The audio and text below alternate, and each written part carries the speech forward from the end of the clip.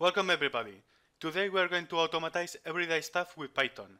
Normally, Python is used on machine learning, on websites as backend language, on DevOps and other professional settings. But we can also use it to automatize things that we do every day. On our jobs, sometimes we need to perform some operations on Excel or text files that we can easily perform in seconds by using Python. Today we are going to see an example of this. We are going to automatize the process of grading students in one school. First, we are going to randomly generate files, like this. 100 reports. See, we have a randomly created name and surname, a randomly created date, a randomly picked between 8 and 10 subjects, and its marks. As you can see, each student has between 8 or 10 subjects and randomly marked for each subject. Once we have a few hundreds of students, we are going to see if they can pass or fail this year. This script is going to take every single report, this one, check its marks and rename it accordingly. Then, placing the report into a student paste or student failed folder. Then it's going to zip both folders. Python, check reports, and p process. And now every folder that was on the root folder, it's or at the student failed folder or at student paste folder. For example, this has failed no subjects, this only one, but at the students failed, for example, this has failed 1, 2, 1, 2. If they fail 2 or more subjects, they are placed on the students failed folder. So we create our reports, then we check them, rename them as space of fail, place the report on one folder, and after we are done, we zip both folders. Let's see how this works. First, we are going to tell the script one action. For example, Python generate reports, and we have two actions, -d to delete reports and -g to generate reports. How many reports? The value reports. How we are going to pass the action or the number of reports to generate? We are going to pass them on the script. For example, we want to generate 1000 reports. Here we get the first and the second arguments, g, the first and the second, the first being -g, and it's going to save it as action. If action -g, we are going to search for a second value, for a second argument, sorry, and it's going to store it into value. If not, it's going to throw an exception, like this, write -d to remove all txt files, or -gx to generate x files. So we are going to generate only 10 this time. 10 files. How are they generated? Let's see. Generate report. Here we have the imports and a list of subjects. We have 12 subjects. Then, in this example, we are generating 10, so generate reports 10. This num equals 10. Then, we have a for loop in range number of reports to generate, and on this case, it's going to generate 0, 1, 2, until 9. Then we are going to generate some variables. The first one, max number characters. This is going to take the number, is going to parse it into a string, and we're going to take the length. Why are we doing this? Because, for example, if we are going to generate 100 files, we are going to generate 100 files. This is going to pass as text, and it's going to count them. So, 3. Our reports are going to have up until 3 numbers.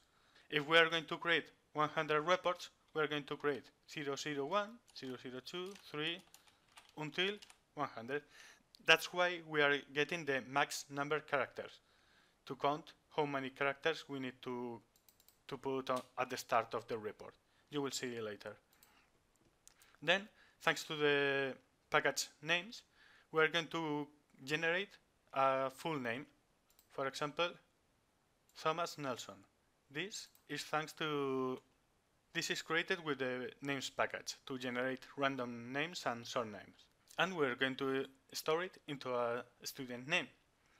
Then we're going to create the student name of that. Then we're going to create the name of that file for that student.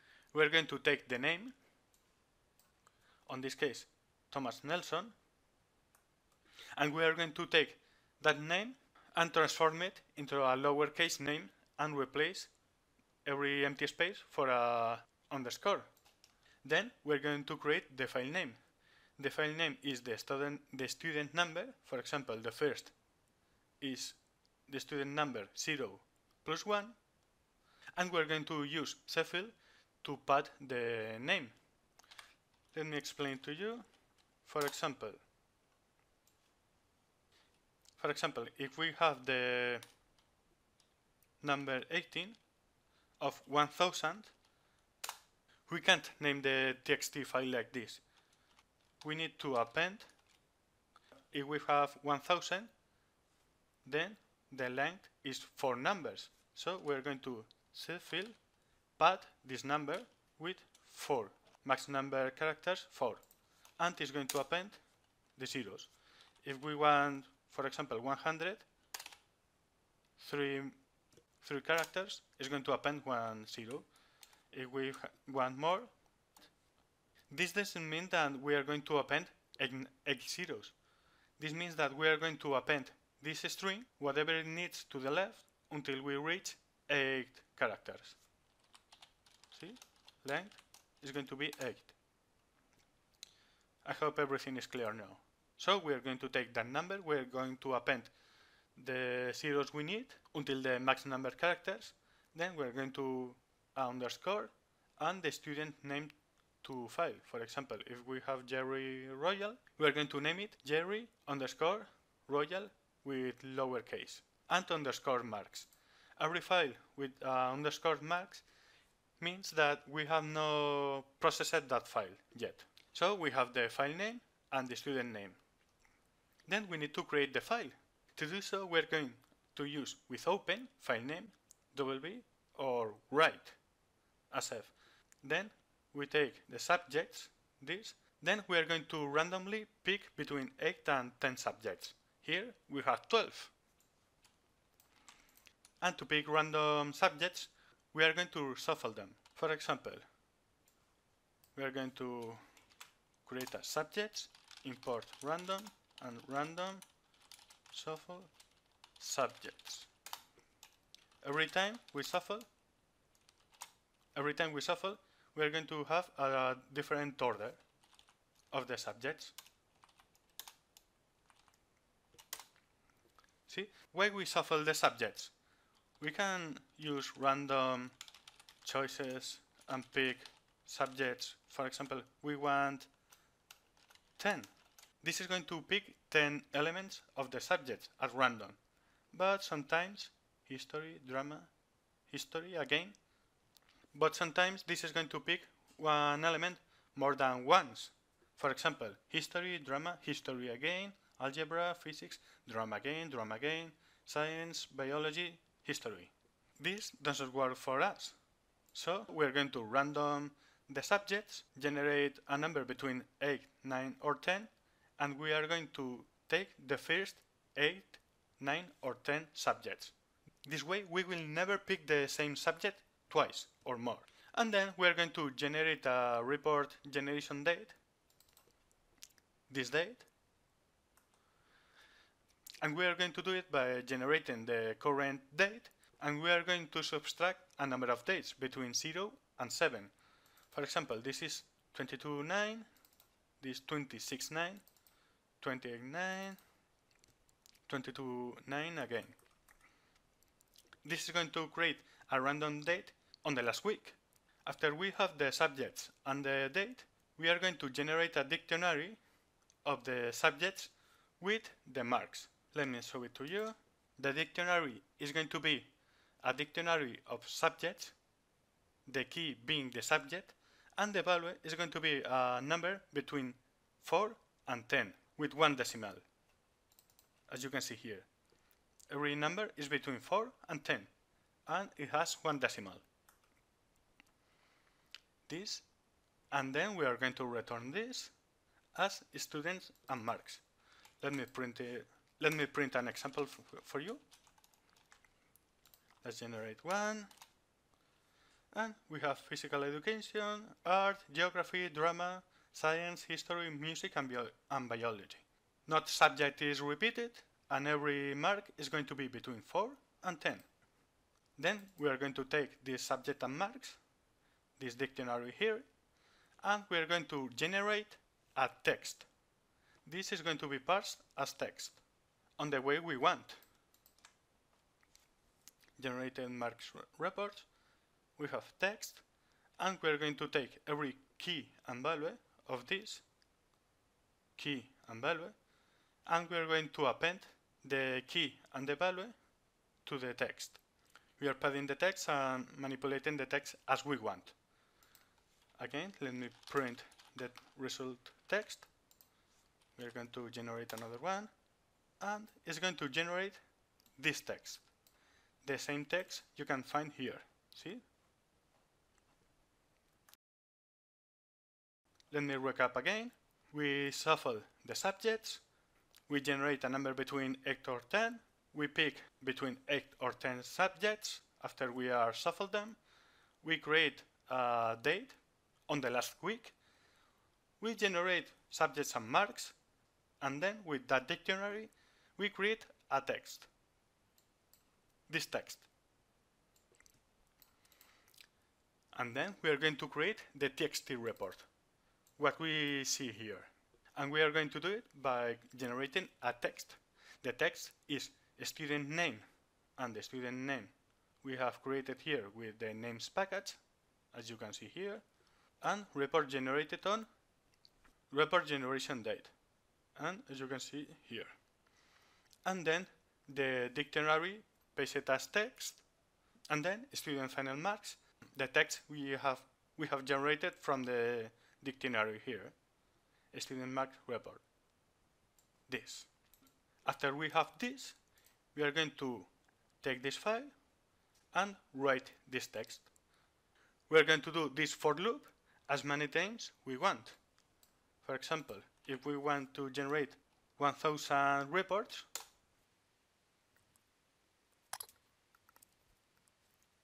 we have generated 1000 reports. Let me remove this. And also, we can delete those reports. If we pass the -d, it's going to take that action, -d, delete reports. We're going to come here.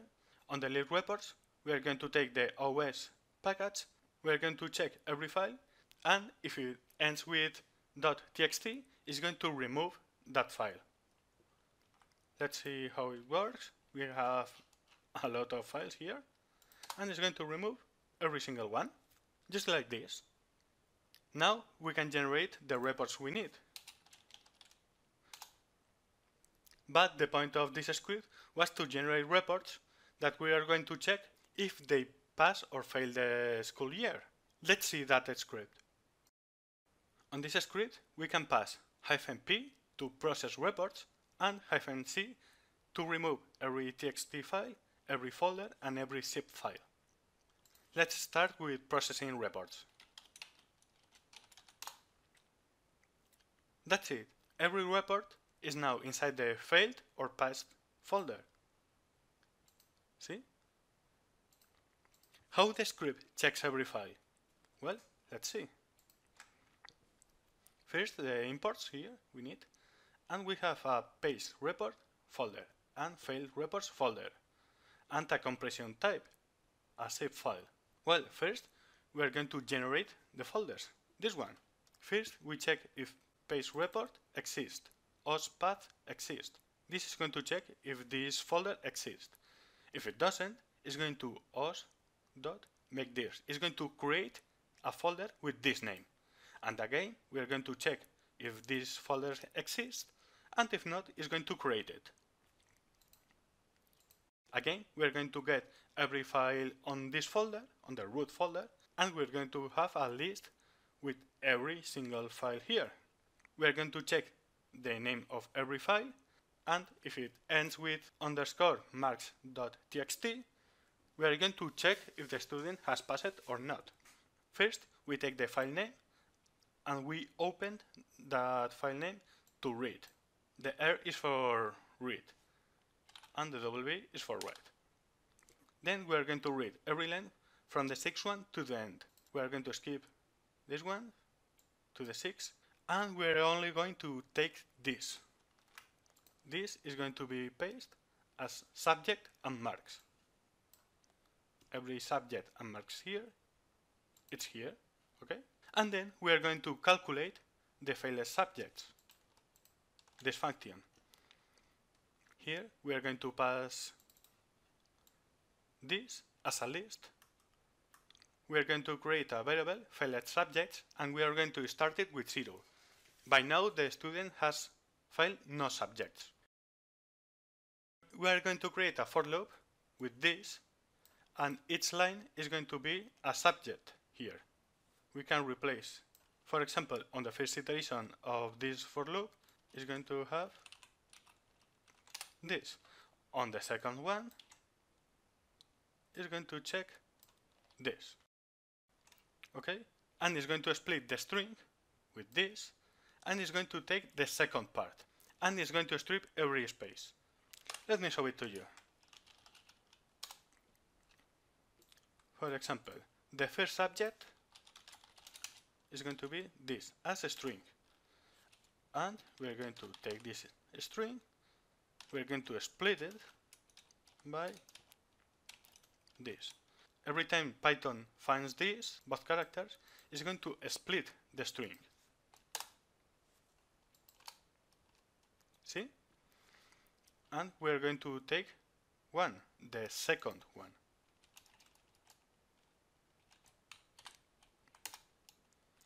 In case there is any empty space, we're going to strip or remove empty spaces. And we're going to parse this as float, a number with decimals. Now this is a number. On this case, this is going to be the grade. This. If this grade is below 5, it's going to add 1 to the failed subjects count. It's going to check this one, this one, this one, this one. On this case, it's going to find only one file subject, this. And then it's going to return the number of failed subjects, on this case, 1. We come here, total failed subjects is going to be 1. And we're going to perform a check to see to which folder belongs this report. So we're going to pass the report, the name of the file, and the total failed subjects. For example, this 001 Thomas Nelson Mark txt. We're going to pass both arguments. We're going to call move to folder, the old file name, and the total failed subjects. If total failed subjects is 2 or more, the student has failed, and we're going to rename that file. The new file name is going to be the same as the old file name, but we're going to replace -marks with failed, on this case, if the subject has failed. We create a new file name, and we're going to rename the old file name with the new file name, and we're going to place that file on the file reports folder. Else, if the student has failed 0 or 1 subject, we're going to rename that file name, replacing _marks with _paste.txt. Again, we're going to take the old file name, we are going to rename it with the new file name on the pasted reports folder. We're going to repeat this for every file with _marks.txt. After moving every file to the folder it belongs, we're going to zip both folders. How we are going to do it? With the shutil package. This means shell utilities. To do so, we're going to call shutil makeArchive method. And we're going to pass the failed reports folder. It's going to compress it as zip, and the name of that zip is going to be failed reports folder again. It's going to generate studentsfailed.zip and studentspaced.zip. In two scripts with less than 100 lines, we have created a program that generates reports with random names, in a random date, with random subjects and marks, checks if the student has passed or failed, renames the file, moves the file to one folder, and then zips both folders. And also we can remove every txt file, every folder, and every zip to clean our folder. Like with this. This is the power of Python. Everybody, even with little programming experience, can create programs like this that simplifies their life. Now imagine that you are a real teacher. Now you can download the students' reports, and you can use the second script, and you can do your job in seconds. That's why I like Python. That's why we like Python. It is useful, pretty easy to use, and fun. Well, this video is done. I hope you have fun with it. And remember to subscribe to the channel to get notified when I upload new videos, like this one, leave a comment with the favorite feature of this script, and I will see you on my next video.